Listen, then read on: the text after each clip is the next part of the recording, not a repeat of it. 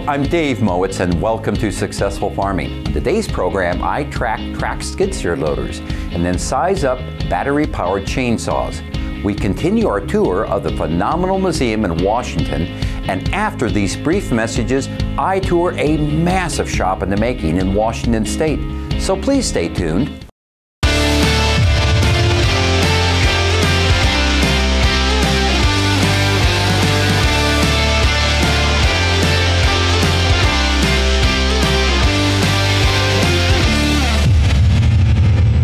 Welcome to Top Shops. I first came to the Spokane Hutter and Colony some 30 years ago to see the first chemical direct injection system in use on a farm sprayer. That first ever was the brainchild of Jake Gross, who fabricated that state-of-the-art technology in one of the best shops I'd ever seen at the time.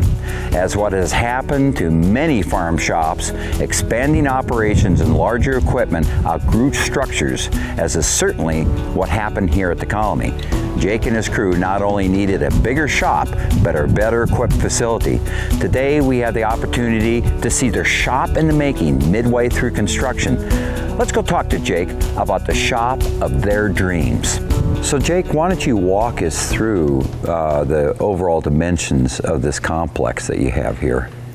It's 400 feet long and 140 feet wide. How did you figure out for your needs here, because you're servicing so much equipment in the Colony, how did you figure out how much space you needed?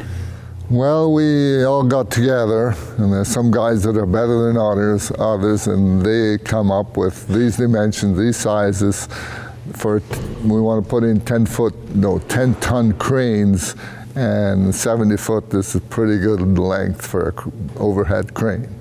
That's why it turned out to be a crane on that side, one on this side. It's 140 feet then.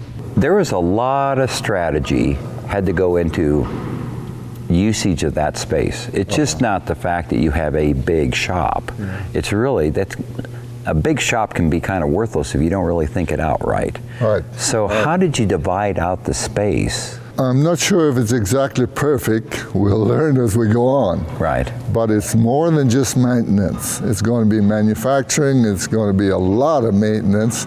And in our farming, because we have so many varieties of crops, there's a lot of modifications being done to planters, potato planters, canola planters, whatever. We have like doors, 20-foot doors, 30-foot doors, and one 40-foot door where the largest implement can fit in. And the wash bay of the north side is wide enough for two semis can stand there side by side. And pass through doors at both ends. Through. You had been, we're going to show people the old shop you guys were in, and I remember the stuff that you were building everything in this place. Right. So is this kind of the shop of your dreams eventually to have? Exactly. It's been a 50-year waiting period to see a shop like that. We can go in the wintertime, it's nice and warm. You can hardly need coveralls. Yeah. And do whatever you want to do. Yeah. We got plasma cutters, we got CNC milling machines, and things like that. If someone really wants to gear up, one of my young men wants to go into machining, here's the opportunity. Jake and his family spend considerable time on door widths and placement so as to create both multiple work bays and pass-through equipment flow. You've got this large area here with a combination of doors. Mm-hmm. How did you figure out what doors to use? Is it in relationship to the work bays you wanted to create? Well, not so much as just for the fact of having them. Okay. You know, the wider the door, the bigger the cost. Right. So the 40-foot is? Yeah, the 40-foot. So there's only one of those, and that's all we need. We can drive in and drive out. And there's 30-footers and 20-footer. So the 40-foot, you have one of those, and then you have a large area behind that door then, so you can stage in several combines. Exactly. Or a potato harvester, or bring the combine in. So that's kind of long-term, not only for big work, but long-term work too. Yeah, in the wintertime we had a 60-foot no-till drill in here. Wow. 2 potato harvesters, 4-row each, right. monster machines, and there was still room to work around. Right, and that's just in that end. Yeah. Right, in the big machine. These smaller bays here with the smaller trucks, that's where the semis come in when they go through and service them in the wintertime. Part storage and the parts that they want to keep on hand is being given a lot of attention, Jake explains, as having the right part on hand is so crucial on not only keeping equipment running, but also running a wide variety of equipment that the colony utilizes.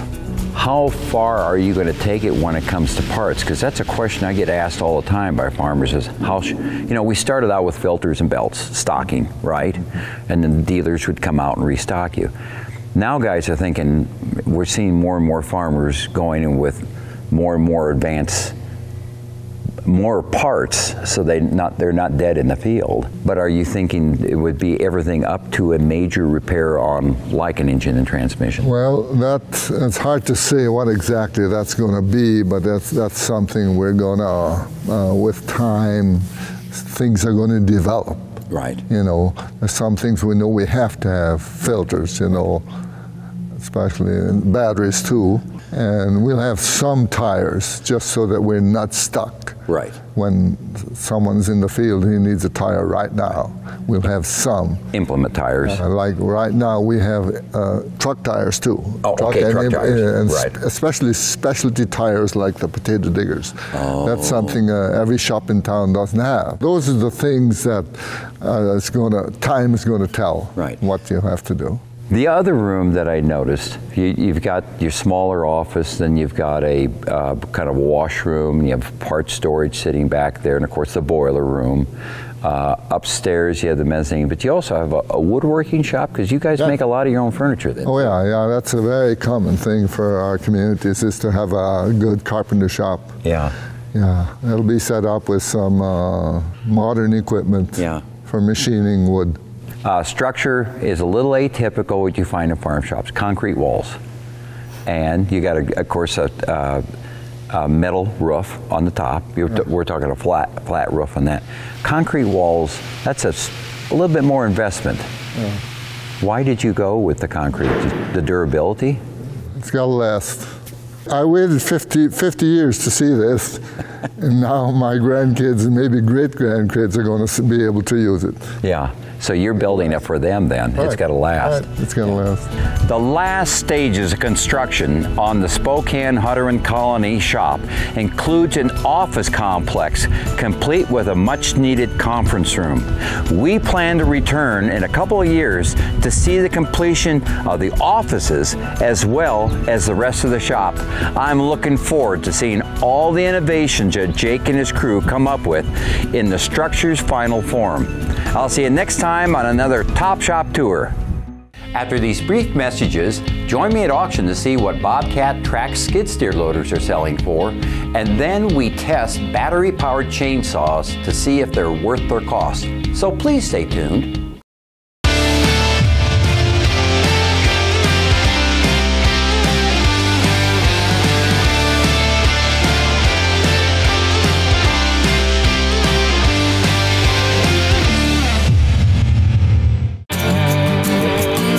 Most any farmer what they would buy in their next skid steer loader, and very likely they'll respond, tracks. Oh, that, and of course always a larger loader. Well, I found both of these features at an auction being conducted by Cook Auction today. Now what we have here is a 2018 Bobcat T770 that runs on tracks, of course. This model also offers a rated capacity of nearly 3,500 pounds and an impressive 11 foot of lift. And this skid steer has a 2-speed transmission, which is another option farmers yearn for. But there is one thing about this loader that concerns me. It's being sold with over 1,700 hours of use in just 1 year. I'm not concerned about the engine and transmission, which are capable of delivering thousands more hours of work before needing serious repair. It's these tracks that worry me. With over 1,700 hours of use, that could mean they need repair sooner than expected for a 1-year skid steer. To get some answers to my concerns, I'm going to go talk to Scott Cook about track wear and tear before this T770 sells. Scott, we're looking at that Bobcat T770. It's a 2018, but it does have 1,700 hours, 1,771. That must have been used at a construction site because they put a lot of hours in a short time, didn't they?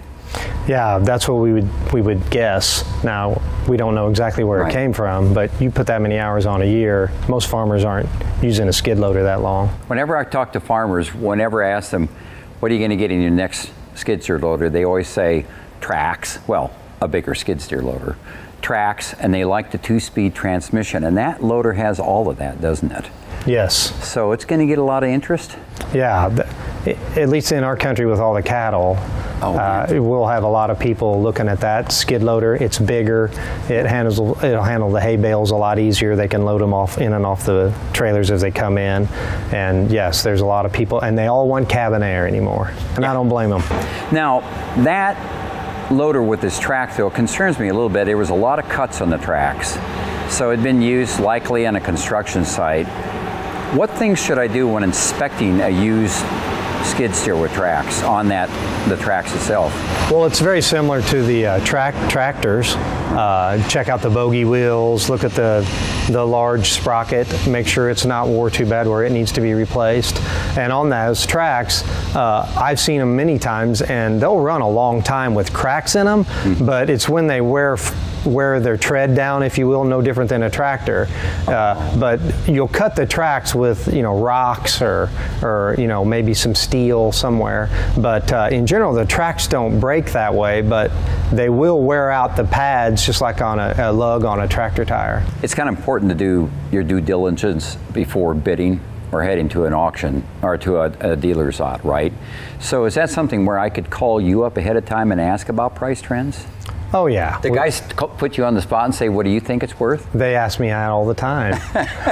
I ask you, what do you think it's worth? I think it's $35,000 to $40,000. Yeah, well, it's going to be interesting to see because I'm thinking about the same thing, so I should have stated my own. I'll say $37,200. We'll see who ends up with the right price. Thanks for that information, Scott. Let's watch that Bobcat T770 sell. Right there, the big high, Scott. He would have done 9. I think it's 39. He is 9, sure enough. He would have done 80 9. He would have done 80 9. He would have done 80 now 40. He would have done 80 9, 40. He is 40 now 1. He would have done 80 40. He would have done 80 1. He would have done 80 2. He would have done 80 2. He would have done 80 He would have done 80 42 down. He would have done 80. He would have done 80 2. He would have done 80 2. Down 3. He would have done 80 40. What do you got? 1 5 T down. He would have done 80 2. He would have done 2. He would have done 40 down. $100. He would have done 40 down. 1 5 cents there. 40 down. Here we come. He would have done 80 He would have done 80 total 41 pound 500. Right there. Yeah. Bidding just ended on our Bobcat skid steer. The final price paid was $41,500. What does that price tell me about the current marketplace for skid steer loaders? Remember, this loader was clocked up over 1,700 hours. So I found a loader sitting on a dealer's lot in Illinois that had 1,500 hours. Its asking price was $45,000. And the appraisal tool of Iron Solutions, which is the absolute best appraisal source in agriculture, finds the average values of high-hour T770s like this Bobcat at $42,500. See what you can do searching online for price comparisons.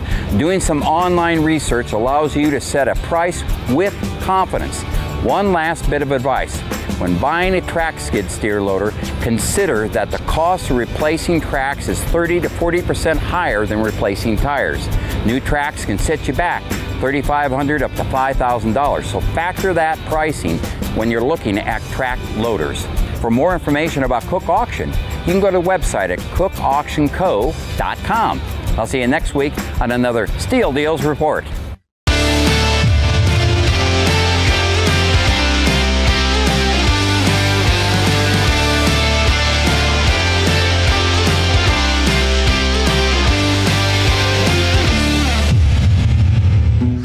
couple of years ago, Milwaukee introduced a cordless chainsaw. It wasn't the first cordless chainsaw in the market, but it offered to have huge amounts of power, and the claims that the company was making is that that would replace any motorized chainsaw. I decided to get a farmer to test it. So I sent it to Terry Wells of Maxwell, Iowa, and you were going to do some work on fence lines where you had to get trees out of. Now, you were running 16-inch steel mower or chainsaws then at that time, and you weren't sure when I sent this out what to think of it, because here it comes, a little battery on the side, but you put it to work. I found out you were using it quite a bit. Yeah, we use the heck out of it. We use it all the time. The other chainsaws, well, I always took two, because when one wouldn't start, I'd get out the other one. Right. And then this one here starts every time. Yeah, it works great. Well, this is the this uses, it's all run off an 18 volt, and this is a 12 amp hour battery. So first off, is it one of those things you're having, if you're using it during the day, do you have to charge it a lot, or does that last quite a while? It lasted all day long, but we didn't use it constantly. Right. But we used it off and on all day as we was going. Right. And then I got another battery that I took with us too. Okay. So. Well, the key to all chainsaws, I know, is a good sharp blade. Yeah. Certainly that's the case, but it's the power. And this thing goes to full power instantly, doesn't it? Yeah. Yep. So if you were in cutting a pretty sizable limb or even a trunk on a tree, was it ever bogging down when you'd cut? No, it stayed right with it. I mean, it would bind up like any chainsaw if the branch bound it. Right. But no, it was. But power-wise? Power-wise, it was fine. It handled it all just like the other one. So Terry, if you had to buy a new chainsaw in the 16-inch size such as this, and you had the choice between a battery-powered chainsaw like the Milwaukee we're showing here and a motorized one, which would you prefer to buy? This one here. Yeah. Because it's everything that you need for a farm operation. Yep. I don't have to keep the gas with me or anything. I just get it and go. Right. Just keep some oil for the bar, or oil for the bar is all I need. Well, Terry, thanks a lot for testing the Milwaukee chainsaw. I'll see you again next time on another product test team. Join me as I tour a phenomenal agricultural museum in Washington State after these brief messages.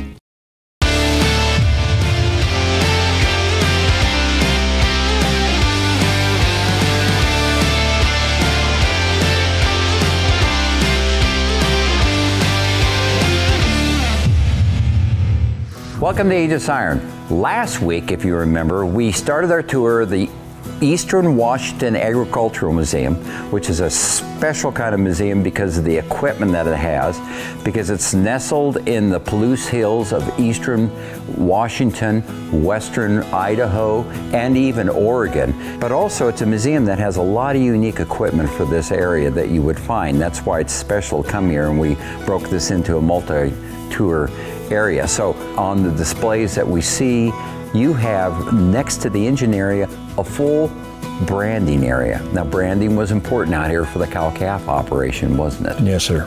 So you have the actual branding irons, and then you showed the way that the brands worked? Yes, most of them come from the blacksmith shop, and when they got done with the iron, they would heat it up and go over. At that time, it was a wood building. They'd brand into the side of the building. And over the years, they had those brands there, and the people that owned it had the foresight to make brand blocks out of them, and took a little doing, but we finally, with some help, got the collection. Where did you find the branding irons themselves? From local. Oh my gosh, people would donate their original brands then. Yes. That's kind of unique. I've never seen that in a museum before, that you have that many. And how many, do you know how many brands that you have represented there? Well, on the blocks there's 160 almost. Cool. And the irons, there's not that many, but there's still probably 50. Wow, that's as extensive as you'll find. Then other items that you find here, because every time I turn around I'm noticing things. Barbed wire collection. Yes, sir. With interpretation by date of the barbed wire then. Yes, sir. Good gravy. There was a collector that had put those together and just donated them? It's actually several collections put together, yes sir. But you've got a lot of tractors that were donated as well by members in the area, and a wide variety of makes and models, right? Yes sir. So you're truly non-denominational, as we see back here with the Farmall. This is an H on steel wheels. Yes, sir. Right? And then you've got a Field Marshal and a John Deere, and I notice all kinds of colors that are here. Yes. Is this a lot of the equipment to be germane to the area? So you have crawlers too as well. Yes. So there was a lot of crawler agriculture in this area? Because of the steepness of the hills. Yeah, crawlers were virtually when they went from horses to crawlers, and then later they got to making the wheel tractors wider, but crawlers was a big thing. So David, if they want to get the information, the telephone number to take a tour, they should go to your website then. That's where the great starting point. Yes, sir. Well, thanks for the tour, but we're not done yet. There's actually a second building that's part of this museum. So we'll return next week to continue our tour of the Eastern Washington Agricultural Museum. Please join us next week for another outstanding show. I tour a great farm shop in Idaho, and then I head to auction to see what late model loader tractors are selling for. We report on a farmer's test of an innovative jump starter. We finish our tour of the Washington Agricultural Museum. See you next week right here on Successful Farming.